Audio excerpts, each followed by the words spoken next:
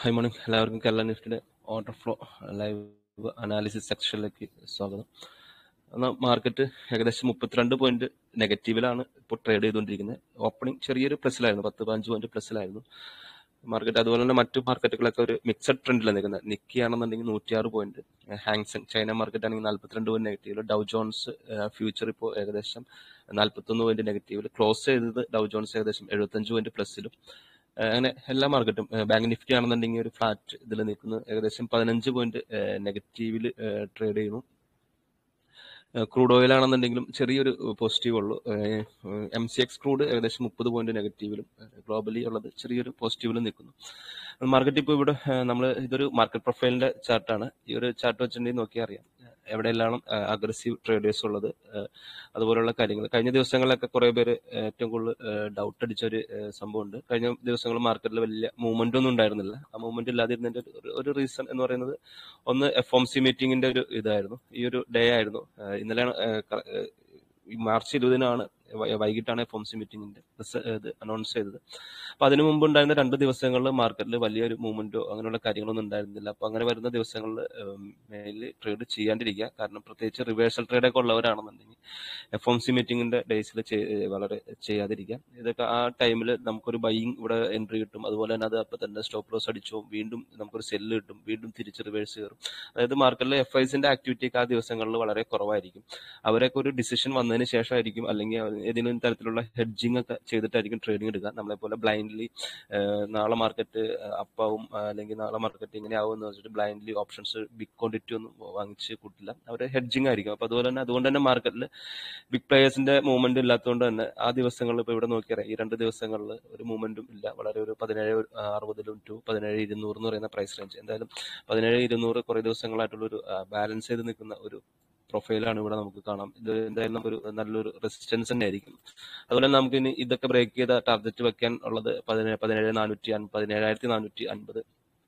അങ്ങനെ ഒട്ടുമിക്ക ഈ ഏരിയ ഒരു റെസിസ്റ്റൻസ് ആണ്. എന്താ ഒരു 7 ദിവസത്തെ ഇത് വാച്ച് ചെയ്യുമ്പോൾ, 10 ദിവസത്തെ ഇത് വാച്ച് ചെയ്യുമ്പോൾ ഏകദേശം 17,200 ഒരു റെസിസ്റ്റൻസ് ഏരിയ തന്നെയാണ്. അതുപോലെ തന്നെ നമുക്ക് മെയിൻലി ഇനിയിപ്പോൾ സപ്പോർട്ടായിട്ട് ഉണ്ടാവാൻ 16,900. എന്തായാലും ഈ ഒരു ലൈൻ ഈ ഒരു റേഞ്ച് ഇന്ന് ബ്രേക്ക് ചെയ്ത മാർക്കറ്റ് ഒരു പാനിക് സിറ്റുവേഷൻ ക്രിയേറ്റ് ചെയ്യും എന്തായാലും ഈ ഒരു റേഞ്ച് മാർക്കറ്റിൽ. അതുപോലെ തന്നെ ഇപ്പോൾ ഇന്നിപ്പോൾ നോക്കിയറിയാം നല്ല നെഗറ്റീവിലാണ്. നമുക്ക് ഈ ഒരു price range order flow base trade ചെയ്യുമ്പോൾ വരുന്ന ഒരു സ്ട്രാറ്റജിയാണത്. ഏകദേശം 16,900 ആണ്. അപ്പൊ നമുക്കിത് ഇന്ത്യൻ മാർക്കറ്റിൽ നമുക്ക് വളരെ കുറവായതുകൊണ്ട് ഈ ഒരു സ്ട്രാറ്റജി അത്രയും സക്സസ്ഫുൾ അല്ല. അപ്പൊ ഇതൊരു എന്താ പറയാ നോർമൽ ക്യാൻഡിൽ സ്റ്റിക്ക് മാത്രം യൂസ് ചെയ്യുന്നവരെ സംബന്ധിച്ച് ഇതൊരു ക്യാൻഡിൽ ഗ്രീൻ ആണ്. പക്ഷെ ആക്ച്വലി അവിടെ സെല്ലർ അഗ്രസീവായിട്ട് തന്നെ ഉണ്ട്, സെല്ലേഴ്സ് അഗ്രസീവായിട്ടുണ്ട്. പക്ഷെ ഒരു നോർമൽ ക്യാൻഡിൽ സ്റ്റിക്ക് വാച്ച് ചെയ്യുന്ന ഒരാൾക്ക് ഈ ഒരു ക്യാൻഡിലിൽ എന്താ നടന്നേക്കുന്നത് അങ്ങനെയുള്ള കാര്യങ്ങളൊന്നും നമുക്ക് ഐഡന്റിഫൈ ചെയ്യാൻ പറ്റില്ല. ഇതൊരു റിജക്ഷൻ ക്യാൻഡിലായിട്ടാണ് ഓർഡർ ഫ്ലോ ട്രാക്ക് ചെയ്യുന്നത്. പക്ഷെ ഈ ഒരു സ്ട്രാറ്റജി ഇന്ത്യൻ മാർക്കറ്റിൽ എടുത്തു പറയാൻ കാരണം എന്താ വെച്ചിട്ടുണ്ടെങ്കിൽ ഇന്ത്യൻ മാർക്കറ്റിന്റെ ടൈം ഏകദേശം ഒരു 6 മണിക്കൂറുള്ളൂ. ആ സമയത്ത് നമുക്ക് ഈ ഒരു റിജക്ഷൻസ് എടുത്ത് ട്രേഡ് ചെയ്യൽ വളരെ ടഫായിരിക്കും. അതുപോലെ ട്രെൻഡ് എന്താണെന്ന് അറിയാതെ, അല്ലെങ്കിൽ ഒരു ട്രെൻഡ് നെഗറ്റീവ് ട്രെൻഡ് നിൽക്കുന്ന സമയത്ത് നമ്മളിവിടെ ചാടിക്കയറി ഒരു ഡൈവർജൻസ് കണ്ടു, ഡാറ്റ ഡൈവർജൻസ് കണ്ടു, അത് ഓർഡർ ഫ്ലോയുടെ സ്ട്രാറ്റജികൾ ഏറ്റവും ബെറ്റർ ആയിട്ടുള്ള ഇതാണെന്ന് വിചാരിച്ചിട്ട് ഒരിക്കലും ഇത് ട്രേഡ് ചെയ്യാൻ നിൽക്കരുത്. ഇത് നമുക്ക് ചിലപ്പോൾ വർക്കൗട്ട് ആയേക്കാം. ഇത് കണ്ടിന്യൂസ്ലി ഏകദേശം ഒരു അത്രയും സക്സസ്ഫുൾ ആയിട്ടുള്ള ഒരു ഇതല്ല. പ്രത്യേകിച്ച് ഇന്ത്യൻ മാർക്കറ്റിൽ. ഫോറക്സിൽ ഇത് നല്ല സക്സസ് റേഷ്യോ ഉണ്ട്, പക്ഷെ ഇന്ത്യൻ മാർക്കറ്റിൽ അത്രയും സക്സസ്ഫുൾ ആയിട്ടുള്ള ഒന്നല്ല. അത്രയും കാര്യങ്ങളാണ് നമുക്ക് ഓർഡർ ഫ്ലോ യൂസ് ചെയ്യുക. അതുപോലെ തന്നെ ഓർഡർ ഫ്ലോയിലേക്ക് ഇപ്പോൾ മിക്കവരും കോഴ്സൊക്കെ എടുത്ത് വരുമ്പോൾ എല്ലാവർക്കും ഭയങ്കര കോൺഫിഡൻസോടുകൂടി ആയിരിക്കും വരിക. കാരണം വെച്ചാൽ ഓർഡർ ഫ്ലോയിൽ നടക്കുന്ന ഇതെല്ലാം നമുക്ക് കണ്ടിട്ട് ബിഗ് പ്ലെയറെ കണ്ടിട്ട് ട്രേഡ് ചെയ്യാം എന്നൊക്കെ ധാരണയിലായിരിക്കും ട്രേഡ് ചെയ്യാം. മിക്കവരും ഓർഡർ ഫ്ലോയുടെ കോഴ്സ് പഠിക്കാൻ തന്നെ അറിയാം. അത് തന്നെ പറയട്ടെ, ഓർഡർ ഫ്ലോയിൽ ഒരു കൺഫ്യൂസ്ഡ് മെത്തേഡാണ്. പ്രത്യേകിച്ച് ഇന്ത്യൻ മാർക്കറ്റിൽ ഓർഡർ ഫ്ലോ നല്ല ടഫാണ് യൂസ് ചെയ്യാനായിട്ട്. അതൊരു ബിഗ് ക്വാണ്ടിറ്റി കണ്ടത് കൊണ്ട് മാത്രം അവിടെ മാർക്കറ്റിന് ഒരു മൂവ്മെന്റ് ഉണ്ടാവണമെന്നില്ല. ഇന്നലെ ഇവിടെ ഒരു നല്ല ബിഗ് ക്വാണ്ടിറ്റി എൻട്രി വന്നിട്ടുണ്ട്. അതുപോലെ തന്നെ പൊസിഷൻസ് ഇവിടെ എക്സിറ്റ് ആയിട്ടുണ്ട്. ഷോർട്ട് പൊസിഷനൊക്കെ ഇന്നലെ ഫാൻഡോ ക്ലോസിംഗ് ആയതുകൊണ്ട് നല്ല രീതിയിലൊക്കെ ഇവിടെ പൊസിഷൻസ് ഒക്കെ എക്സിറ്റ് ആയിട്ടുണ്ട്. ഇപ്പൊ ഇവിടെ ക്യാൻഡിൽ സ്റ്റിക്ക് ഒക്കെ വാച്ച് ചെയ്യുന്നവർക്ക് അറിയാം, ഇവിടെ എല്ലാവരും നെഗറ്റീവ് ക്യാൻഡിലാണ്. പക്ഷെ അവിടെ 2,500 പൊസിഷൻ അല്ലെങ്കിൽ ബയറാണ് ആക്റ്റീവ് ആയിട്ടിരുന്നത്.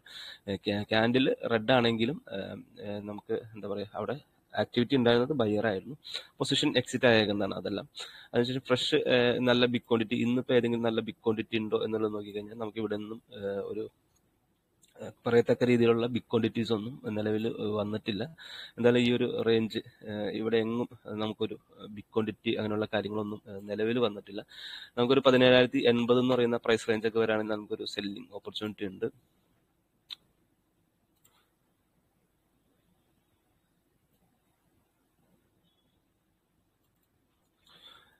നമുക്ക് ഈ ഒരു ഏരിയ വരികയാണെന്നെങ്കിൽ നമുക്കൊരു സെല്ലിംഗ് ഓപ്പർച്യൂണിറ്റി ഉണ്ട്. നമുക്ക് ഈ ഒരു 17,120 ഒക്കെ നമുക്ക് സ്റ്റോപ്പ് ലോസ് കീപ്പ് ചെയ്യാം.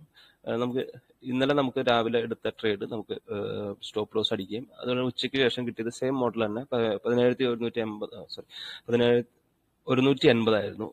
17,80 അല്ല 17,080 അല്ല 17,180 നമുക്കൊരു സെല്ലിംഗ് ഉണ്ടായിരുന്നു ഇന്നലെ. ഫസ്റ്റ് ട്രേഡ് നമുക്ക് ലോസ് ആയിരുന്നു.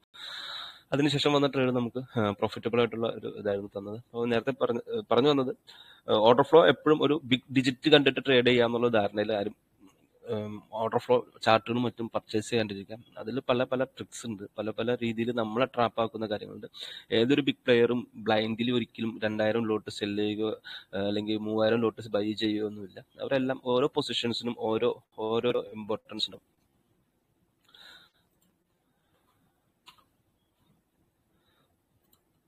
ഓരോ പൊസിഷൻ എടുക്കുമ്പോഴും അവർക്ക് ആ പൊസിഷനോടൊപ്പം തന്നെ അവർക്കൊരു ഹെഡ്ജിങ് എന്തായാലും ഉണ്ടായിരിക്കും. അത്തരത്തിലുള്ള കാര്യങ്ങളാണ് നമ്മൾ വച്ചേണ്ടത്.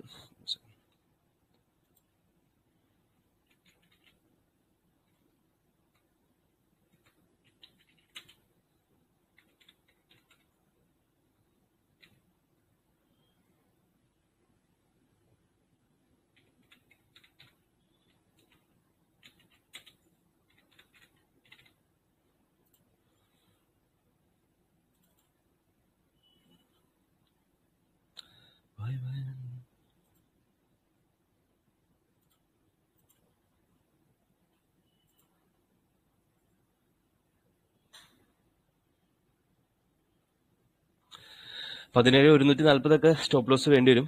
നോർമലി ട്രേഡ് ചെയ്യുന്നവർക്കൊക്കെ 17,125 വേണമെങ്കിൽ വെക്കാം. മെയിൻലി ഫോക്കസ് ചെയ്യുന്നവർക്ക് 17,140 കുറച്ചുകൂടി 17,140 വെക്കേണ്ടി വരും.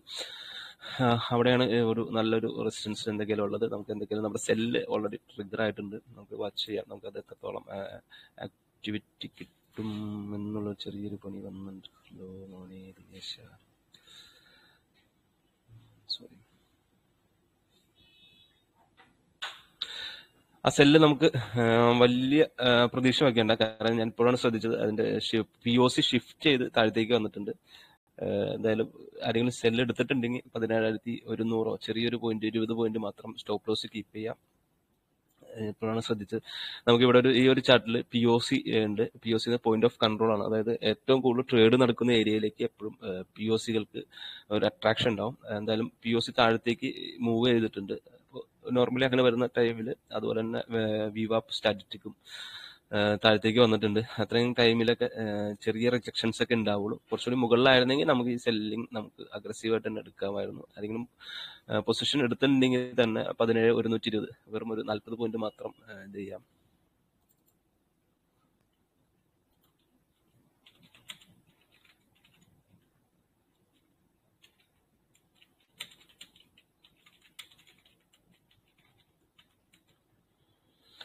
പേഴ്സണലി ആ ഒരു ട്രേഡ് എടുക്കുന്നില്ല. കാരണം അവിടെ ഒരു POC ഷിഫ്റ്റിംഗ് വന്നിട്ടുണ്ട്. ആരെങ്കിലും പൊസിഷൻ ഉണ്ടെങ്കിൽ തന്നെ പാനിക്കായിട്ടൊന്നും മാറേണ്ട ആവശ്യമില്ല.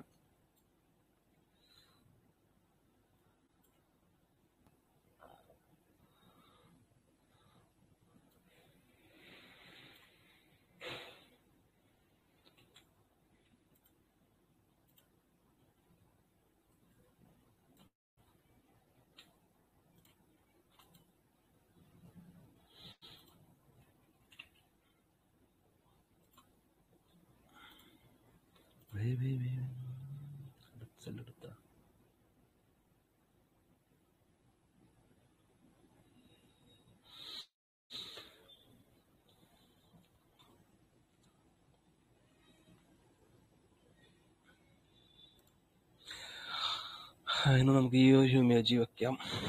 എന്തായാലും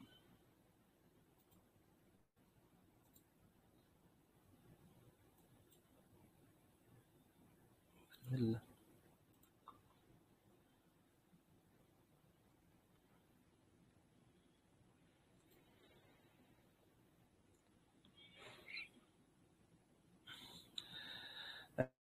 എന്തായാലും സെല്ലിംഗ് ഉള്ളവർക്ക് ആക്ടിവിറ്റി നമുക്ക് നമ്മളൊരു ചെറിയൊരു തിയറി പ്രകാരം നമുക്കത് എടുക്കണ്ട എന്നുള്ളതാണ് എൻ്റെ ഒരു നമ്മൾ ധൃതി പിടിച്ചൊന്നും ട്രേഡ് ചെയ്യേണ്ട ആവശ്യമില്ല. നമുക്ക് എപ്പോഴെങ്കിലും ചാൻസസ് കിട്ടും. ലോവർ ലെവലിൽ ചെറിയൊരു ബൈയിങ് വന്നതുകൊണ്ടാണ് അങ്ങനെ ഒരു ഇത്.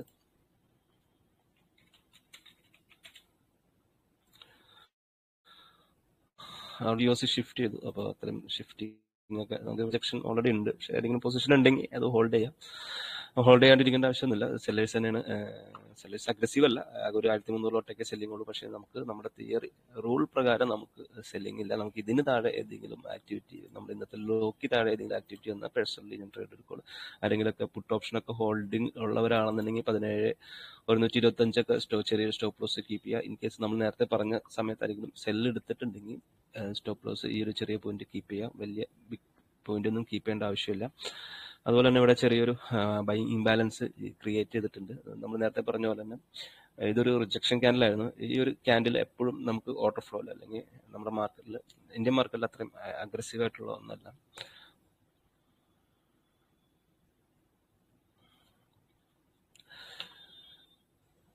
ഇവിടെ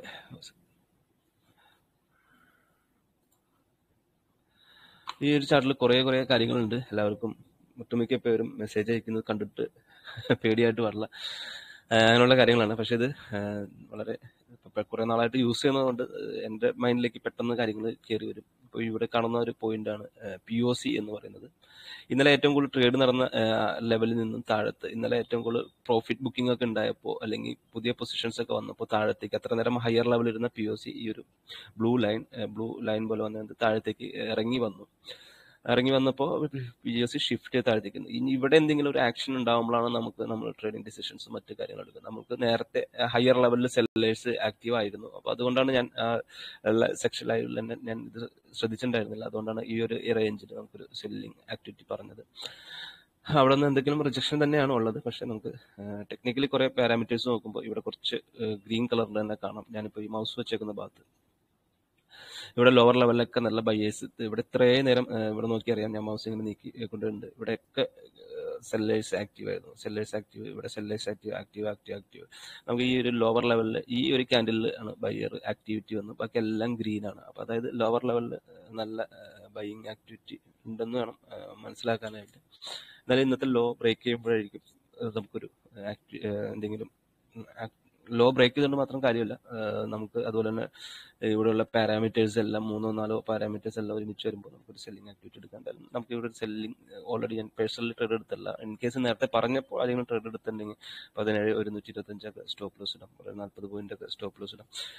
തൊട്ട് താഴെ കാണുന്നതാണ് ക്യുമുലേറ്റീവ് ഡെൽറ്റ. അവിടെ ഒരു ചെറിയൊരു പോസിറ്റീവ്നെസ് വന്നിട്ടുണ്ട്. പക്ഷെ അത് അത്രയും അഗ്രസീവ് ആയിട്ടുള്ള ഡെൽറ്റ ഇട്ട് നമുക്ക് ഫീൽ ചെയ്യാനുള്ള. ഇന്നലെയൊക്കെ ഇവിടെയൊക്കെ പെട്ടെന്ന് സെല്ലിംഗ് വന്നപ്പോൾ ഒരു ഡെൽറ്റ പോസിറ്റീവ്നെസ് കാണിച്ചു. പക്ഷെ ഇന്നിപ്പോൾ മോർണിംഗ് തുടങ്ങി ഈ ഒരു ഡെൽറ്റ ബ്രേക്ക് ചെയ്യുന്നുണ്ടോ അങ്ങനെയുള്ള കാര്യങ്ങളെല്ലാം ഇമ്പോർട്ടൻ്റ് ആണ്. 17,85 ഇപ്പോൾ ട്രേഡ് ചെയ്യുന്നത്.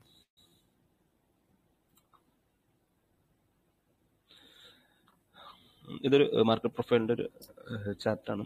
നമുക്ക് ഇവിടെ നോക്കിയിട്ടുണ്ടെങ്കിൽ അറിയാം ഓരോ ദിവസവും എല്ലാവരും ഹൈയൊക്കെ ആയിരിക്കും സ്റ്റോപ്പ് ലോസ് ഇട്ടേക്കുക. പക്ഷേ ബിഗ് പ്ലേയേഴ്സ് ഒന്നും അത്തരത്തിലുള്ള ഹൈയിലൊന്നും ആയിരിക്കില്ല. ഈ മാർക്കറ്റ് പ്രൊഫൈലിൻ്റെ ലെവൽസ് ഒക്കെ വെച്ചിട്ടൊക്കെ തന്നെയാണ് ട്രേഡിംഗ് ഡിസിഷൻസ് ഒക്കെ എടുക്കുന്നത്. അതുപോലെ തന്നെ ഇവിടെ നോക്കിയറിയാം വലിയ ഹൈ, അതുപോലെ തന്നെ വലിയ ലോ, POC, ഇത്രയും കാര്യങ്ങളാണ് ആദ്യം തന്നെ പഠിച്ചിരിക്കേണ്ടത്.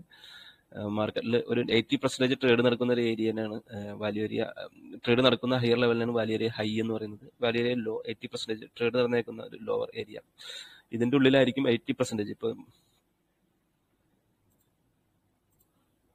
മൗസ് വെച്ചേക്കുന്ന ഈ ഒരു ഏരിയയിൽ, ഇത്ര ഏരിയയിലാണ് 80% ബിഗ് പ്ലേയേഴ്സ് ട്രേഡിംഗ് ആക്ടിവിറ്റി ഉള്ളത്. ഇവിടെയൊന്നും ആർക്കും ബിഗ് പ്ലേയേഴ്സിന്റെ ട്രേഡിംഗ് ഇല്ല എന്നുള്ളത് ഈ ഒരു പ്രൊഫൈല് കാണുമ്പോൾ തന്നെ നമ്മൾ മനസ്സിലാക്കണം. ഇവിടെയൊക്കെ റിജക്ഷൻസ് ആണ് വന്നേക്കുന്നത്. ഈ ഒരു റിജക്ഷൻ എന്ന് പറയുന്നത് തലേ ദിവസത്തെ ഒരു POCയിൽ വന്ന റിജക്ഷൻ ആണ് ഇവിടെ വന്നത്. ആ റിജക്ഷൻ കൃത്യമായിട്ട് ഇവിടെ തന്നെ റിജക്ഷൻ എടുത്തിട്ടാണ് താഴത്തേക്ക് വന്നത്. അപ്പോൾ ട്രെൻഡ് നെഗറ്റീവിൽ വന്നു, 16,850 വരെ വന്നു. തലേ ദിവസമൊക്കെ അതിനു മുമ്പുണ്ടായിരുന്ന 13-ാം തീയതിയിലത്തെ ഇത് വാല്യേരിയ ഹൈ മെയ് 16-ന് റിജക്ട് ചെയ്തു. അതിനു മുമ്പുണ്ടായിരുന്ന ഒരു മെയ് 9-നുണ്ടായിരുന്ന വാല്യേരിയ ഹൈ മെയ് 20-ൽ റിജക്ട് ചെയ്തു. സെയിം പോലെ തന്നെ കഴിഞ്ഞ ദിവസങ്ങളിലും ഈ ഒരു ഏരിയയൊക്കെ റിജക്ട് ചെയ്ത് ഇങ്ങനെ നിൽക്കുകയാണ്. എന്തായാലും ഈ ഒരു റേഞ്ച് ബ്രേക്ക് ചെയ്താൽ മാത്രമേ മാർക്കറ്റിന് ഒരു അപ്പർ ഹാൻഡ് ഉണ്ടെന്ന് പറയാനേ പറ്റുള്ളൂ.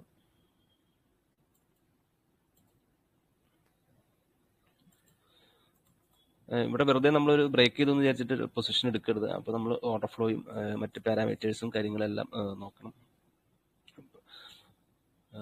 അതുപോലെ തന്നെ ഇപ്പൊ ഇന്നിപ്പോ ട്രേഡിംഗ് ഹൈ വന്നേക്കുന്നത് ഇവിടെ നോക്കി അറിയാം. ഈ ഒരു റേഞ്ചിലാണ് ഇന്നിപ്പോൾ ഹൈ വന്നേക്കുന്നത്. അത് കഴിഞ്ഞ ദിവസത്തെ വലിയ ലോയിലാണ് ടച്ച് ചെയ്ത് വന്ന് ഇങ്ങനെ നിൽക്കുന്നത്, റിജക്ട് ചെയ്ത് നിൽക്കുന്നത്. അപ്പോൾ ഇതൊക്കെ ചെയ്യുമ്പോൾ ഓരോ പാരാമീറ്റേഴ്സും നോക്കണം. അതുപോലെ തന്നെ മറ്റ് ആക്ടിവിറ്റീസ് എന്തെല്ലാം ട്രേഡിങ്ങിന്റെ ഡെൽറ്റ മാറ്റം ഉണ്ടായിട്ടുണ്ട്, അതുപോലെ തന്നെ വോളിയോമെട്രിക്കിൽ എന്തെങ്കിലും മാറ്റം ഉണ്ടായിട്ടുണ്ടോ, കുറെ കാര്യങ്ങൾ ഇതിനകത്തൊക്കെ വാച്ച് ചെയ്യാനുണ്ട്. അല്ലാണ്ട് ഒറ്റയടിക്ക് ഇങ്ങനെ ഒരു ലൈൻ കണ്ടു അല്ലെങ്കിൽ ലൈനിൽ മുട്ടിയത് കൊണ്ട് നമ്മൾ സെല്ലെടുക്കാനോ ഇതെടുക്കാനോ ഒന്നും നിൽക്കരുത്. ഇതിന്റെ ഉള്ളിൽ തന്നെ കുറെ കാര്യങ്ങൾ പഠിക്കാനുണ്ട്. ഓരോ ലെറ്റേഴ്സ് വെച്ചിട്ടുള്ള ഓരോ കാര്യങ്ങളാണ്. ഇപ്പൊ ലെറ്റർ ഇത് കറക്റ്റ് ആയിട്ടല്ല കിടക്കുന്നത്. അത്രയും കാര്യങ്ങളൊക്കെയാണ് ഇതിൽ എടുക്കുന്നത്. നമുക്ക് ഏറ്റവും കൂടുതൽ നല്ല എഫക്റ്റീവ് ആയിട്ടുള്ള ഒന്നാണ് ലെവൽസ് ബേസ് ചെയ്ത് ട്രേഡ് ചെയ്യുന്നവർക്ക്. പക്ഷെ ഡിസിഷൻസ് എപ്പോഴും എല്ലാവരും എടുക്കുന്നത് ഓർഡർ ഫ്ലോന്റെ പാരാമീറ്റേഴ്സ് ആയിരിക്കും എടുക്കുക. അതുപോലെ തന്നെ ഏറ്റവും കൂടുതൽ ഞാൻ ആശ്രയിക്കുന്ന അല്ലെങ്കിൽ ട്രേഡ് ചെയ്യാൻ ഡിസിഷൻസ് എടുക്കുന്ന ഒന്നാണ്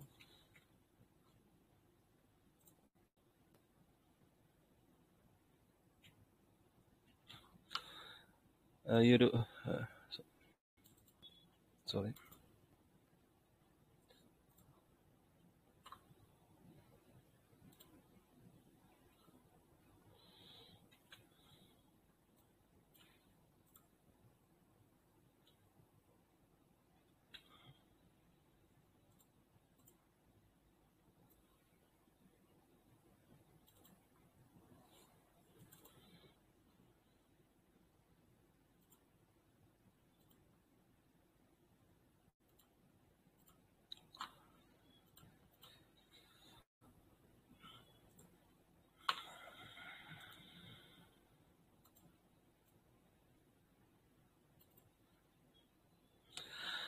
മാർക്കറ്റ് പ്രൊഫൈൽ യൂസ് ചെയ്യുന്നതിനേക്കാൾ വളരെ സിമ്പിൾ ആയിട്ട് തന്നെ യൂസ് ചെയ്യാൻ പറ്റുന്ന ഒരു സ്ട്രാറ്റജിയാണ് വോളിയം പ്രൊഫൈൽ.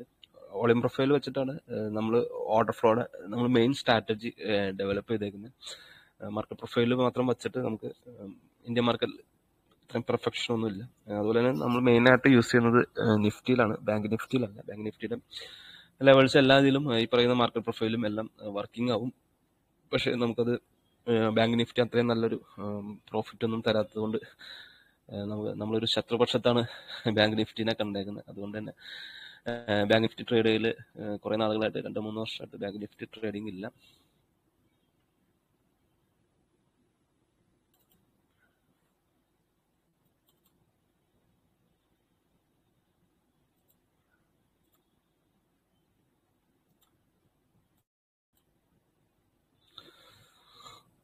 ഇന്നലത്തെ ഏറ്റവും കൂടുതൽ ട്രേഡ് നടന്നൊരു ഏരിയയിലാണ് ഇപ്പോൾ ട്രേഡ് നടന്നുകൊണ്ടിരിക്കുന്നത് തന്നെ. അപ്പോൾ അതുകൊണ്ട് നമ്മൾ നേരത്തെ സെല്ല് പറഞ്ഞത് കുറച്ച് ഇമ്പോർട്ടൻ്റ് ഏരിയ തന്നെയായിരുന്നു അത്.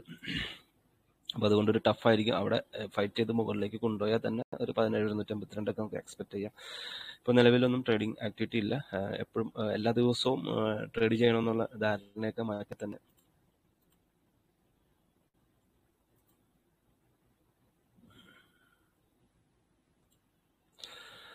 എല്ലാ ദിവസവും ട്രേഡ് ചെയ്യണമെന്ന് കുറച്ച് ഇതൊക്കെ മാറ്റിയാൽ തന്നെ നമുക്ക് ട്രേഡിംഗ് സക്സസ്ഫുൾ ആവാൻ സാധിക്കുള്ളൂ. എല്ലാ ദിവസവും വന്നിട്ട് ട്രേഡ് ചെയ്യണം എന്നുള്ളൊരു മൈൻഡൊക്കെ മാറ്റാം.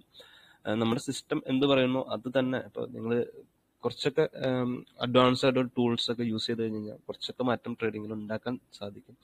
അതുപോലെ തന്നെ എന്താ പറയുക, RSI, കുറെ EMIs, ബ്രേക്ക് ഔട്ട് ഒക്കെ ഒരുവിധം ഫ്ലോപ്പ് എന്നല്ല, ഒരുവിധം ലാഗിങ് ഇൻഡിക്കേറ്റേഴ്സ് ആണ് ഇതെല്ലാം നമുക്ക് അഡ്വാൻസ് ആയിട്ട് ഇപ്പോൾ ഓപ്പൺ ഇൻട്രസ്റ്റ് ആണെങ്കിലും പല സമയങ്ങളും ഓപ്പൺ ഇൻട്രസ്റ്റിനേക്കാളും ഇൻട്രസ്റ്റ് ഉള്ളൊരു കാര്യം ഏറ്റവും കൂടുതൽ നടക്കുന്നത് ഓർഡർ ഫ്ലോയിലാണ്. ഓപ്പൺ ഇൻട്രസ്റ്റിനെ ബേസ് ചെയ്ത് സംബന്ധിച്ച് പറയുകയാണെങ്കിൽ ഒരു 3 എക്സിക്യൂഷൻ കഴിയുമ്പോഴാണ് ഓപ്പൺ ഇൻട്രസ്റ്റിൽ ചേഞ്ചസ് വരുന്നത്. അതുപോലെ തന്നെ 3 മിനിറ്റ് കഴിഞ്ഞതിന് ശേഷമാണ് ഓപ്പൺ ഇൻട്രസ്റ്റിൽ എന്താ നടന്നേ എന്നുള്ള കാര്യം നമ്മൾ അറിയുന്നത് തന്നെ. അപ്പം അതുകൊണ്ട് ഓപ്പൺ ഇൻട്രസ്റ്റിനേക്കാളും കൂടുതൽ വിശ്വസിക്കാൻ പറ്റുന്ന ഒന്നാണ് ഓർഡർ ഫ്ലോ. ഓർഡർ ഫ്ലോയിൽ ഇപ്പോൾ നടക്കുന്നത് സെല്ലേഴ്സ് വലിയ ഇപ്പൊ ഇവിടെ വെറുതെ നോക്കിയാൽ തന്നെ ഒരു ഓർഡർ ഫ്ലോ പഠിക്കുകയൊന്നും വേണ്ട, വെറുതെ നോക്കിയാൽ തന്നെ അറിയാം ഒരു ബിഗ് പ്ലെയറും ഇല്ല. ഈ റിജക്ഷൻ മാത്രമാണ് ഇവിടെ ഉണ്ടായേക്കുന്ന ഒരു കാര്യം. ഇതൊരു ട്രെൻഡിങ് മാർക്കറ്റ് ആണെങ്കിൽ ആ റിജക്ഷനും അടിച്ചെടുത്ത് പോകും. ആകെ 6 മണിക്കൂറിനുണ്ട് എന്ത് റിജക്ഷൻ ഉണ്ടാവാനാണ്. അപ്പോൾ ഇവിടെ മാർക്കറ്റ് പരമാവധി ട്രൈ ചെയ്യാണ് മുകളിൽ ട്രേഡ് ചെയ്യാനായിട്ട്. ചിലപ്പോൾ ഈ ഒരു ഹൈക്കൊക്കെ ചിലപ്പോൾ സ്റ്റോപ്പ് ലോസുകൾ ഉണ്ടാവും, പെട്ടെന്ന് മൂവ്മെന്റ് ഉണ്ടാവും. അപ്പോൾ ചാടിക്കയറി എല്ലാവരും ബൈയിങ്ങിലേക്ക് പോകും. അപ്പോൾ നമ്മുടെ തലയിൽ വെച്ച് അവർ മുകളിൽ വെച്ച് കൊട്ടിത്തരും.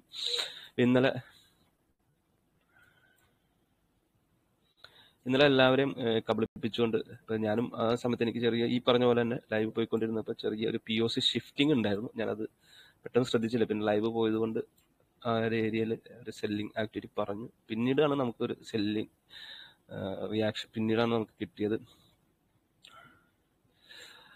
ഓർഡർ ഫ്ലോയിലെ ഒരു കിടിലൻ മെത്തേഡിലൊന്ന് ഇവിടെ ആക്ടിവിറ്റി 2 സ്ഥലത്തും ഈ പറയുന്ന ഏരിയയിൽ ഉണ്ടായിട്ടുണ്ട്. ആ ഒരു ഇത് കൊണ്ട് തന്നെ റിജക്ഷൻ ഇന്നലത്തെ ഇവിടെ ഇത് അറിയുന്നുണ്ടെങ്കിൽ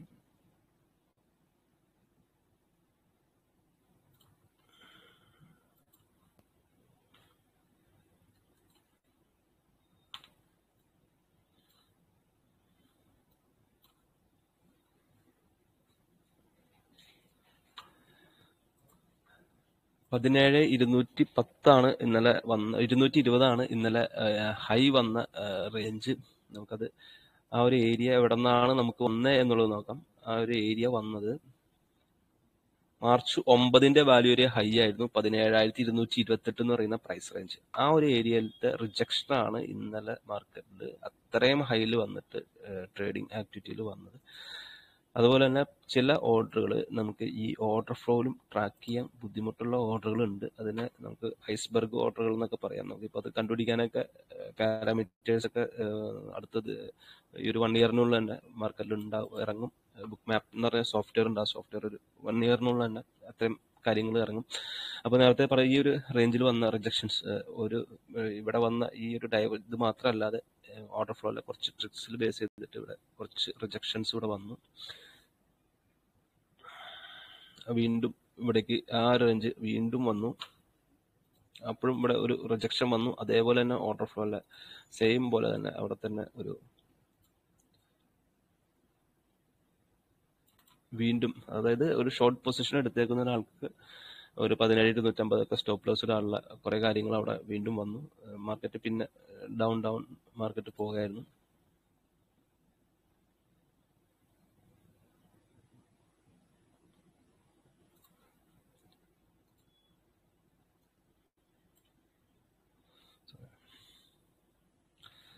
മാർക്കറ്റിൽ ആക്ടിവിറ്റീസ് ഹയർ ലെവലിൽ തന്നെ അവർ ആക്ടിവിറ്റി ചെയ്തു. ഒരു 100 പോയിന്റോളം. നമുക്കൊരു 17,180 രണ്ടാമതൊരു ഇംബാലൻസ് സെല്ലിംഗ് വന്ന രണ്ടാമത് സെല്ലിംഗ് കിട്ടിയത് ഈ ഒരു ഏരിയയിലാണ്. ഇവിടെയാണ് നമുക്ക് നമ്മുടെ തിയറി കൃത്യമായിട്ട് തന്നെ വന്നൊരു റേഞ്ച്. ഈ ഒരു റിജക്ഷൻ പെട്ടെന്ന് കണ്ടു എന്ന് കരുതിയിട്ട് നമ്മൾ ചാടിക്കയറുന്ന ഇവിടെ എടുക്കരുത്. നമുക്ക് ഈ ഒരു ഇംബാലൻസിന്റെ ഈ ഒരു ഏരിയ ഏകദേശം 17,076 ആണ് നമുക്ക് ഇന്നലെ സെല്ലിംഗ് വന്ന റേഞ്ച്. അവിടെ നിന്ന് ഏകദേശം നല്ലൊരു പോയിന്റ് ഞാൻ ഇന്നലെ ലൈവ് സെക്ഷനിൽ മോർണിംഗ് തന്നെ ലൈവ് ഇത് ഏത് ഏരിയ ആണ് വരുന്നത് എന്നുള്ളത് നമ്മൾ മാർക്ക് ചെയ്തിട്ടുണ്ടായിരുന്നു. ഏകദേശം 17,110 എന്ന് പറയുന്ന ഈ ഒരു റേഞ്ചായിരുന്നു നമ്മൾ മാർക്ക് ചെയ്തത്. പക്ഷെ മാർക്കറ്റ് അതിനുശേഷം അവിടെ നിന്നും മാർക്കറ്റ് നല്ല രീതിയിൽ പൊസിഷൻ ചെയ്തു പോയി. അപ്പോൾ നമ്മൾ നേരത്തെ പറഞ്ഞ ഒരു റേഞ്ച് ബ്രേക്ക് ആയിട്ടില്ല. പൊസിഷൻസ് ഒന്നുമില്ല. നമ്മൾ എന്തായാലും ഈ ഒരു ലോയിൽ എന്തെങ്കിലും ആക്ടിവിറ്റി ഉണ്ടാകുമോ അങ്ങനെയുള്ള കാര്യങ്ങളാണ് മെയിൻലി ഫോക്കസ് ചെയ്യുന്നത്.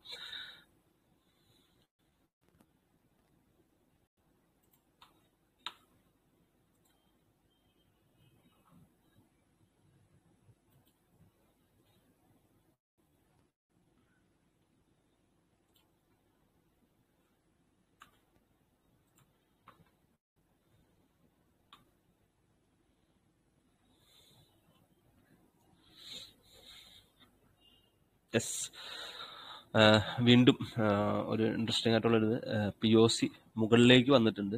നമുക്കൊന്ന് ഇനി വേണമെന്നുണ്ടെങ്കിൽ നമുക്ക് ഈ ഒരു 80 വീണ്ടും വന്നാൽ നമുക്ക് പേഴ്സണൽ ട്രേഡ് തന്നെ എടുക്കാം. അപ്പോൾ എല്ലാവരും വിചാരിക്കും ഇപ്പോൾ ട്രേഡ് 66 നടക്കുന്നത്, എന്തുകൊണ്ട് ഇവിടെ ട്രേഡ് ചെയ്തില്ല, അതിനുള്ള കാര്യങ്ങളൊക്കെ ഉണ്ടാവും. 68 ഈ ഒരു 78 വന്നാലും ട്രേഡ് ചെയ്താലും വലിയ തെറ്റുണ്ടാവില്ല. ഒന്നുകൂടി ഒന്ന് വെയിറ്റ് ചെയ്യാം. ഡിസിഷൻസിന് വേണ്ടിയിട്ടൊരു എന്തെങ്കിലും നല്ല അഗ്രസീവ് സെല്ലിംഗ് ഇംബാലൻസ് വന്നാൽ, ഈ ഒരു ഇംബാലൻസ് അല്ല, ഇത് ഓർഡർ ഫ്ലോയിൽ ഒരു ഇംബാലൻസ്, പക്ഷെ ഇത് അട്ടർ ഫ്ലോപ്പ് ആയിട്ടുള്ളൊരു ഇംബാലൻസ് ക്രിയേഷനാണ് ഓർഡർ ഫ്ലോയിൽ വരുന്നത്. നമുക്ക് ഈ ഒരു വോളിയം സോണിൽ വരുന്ന ഇംബാലൻസ് കുറച്ചുകൂടി ഇമ്പോർട്ടൻസ് ആയിരിക്കും. അവിടെ എന്തെങ്കിലും വന്നാൽ നമുക്ക് ഒരു നമ്മുടെ എല്ലാ പാരാമീറ്റേഴ്സും സപ്പോർട്ടീവ് ആണ്. ഏകദേശം ഇവിടെ എല്ലാം നെഗറ്റിവിറ്റി ആണ്. നമുക്ക് ഇപ്പോൾ സെല്ല് എടുക്കേണ്ട, വെയിറ്റ് ചെയ്യുക. ഒരു 17,080 ടച്ച് ചെയ്യണം. അതുപോലെ തന്നെ നമുക്ക് ഇവിടെ ഒരു ഇംബാലൻസ് ക്രിയേറ്റ് ചെയ്യണം. അപ്പോൾ എന്തായാലും അത്രയും ഇംബാലൻസ് വരുന്നവരെ വെയിറ്റ് ചെയ്യുക. ഞാൻ മെസ്സേജ് ചെയ്യാം. ഓക്കെ.